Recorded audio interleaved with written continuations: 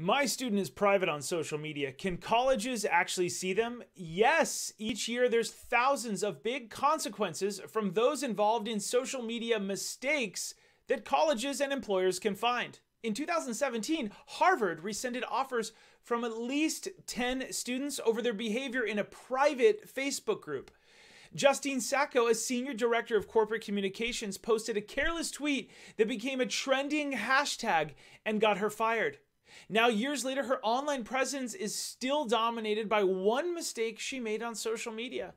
I want to show you how to shine online at my next parent conference. It's a live social media safety event. You can join from anywhere in the world on these dates. I hope you'll click the link below to join because I'm going to guarantee that you're going to know every app that your kids are on and who they're talking to online. And I'm going to help you get ahead of your kids on social media.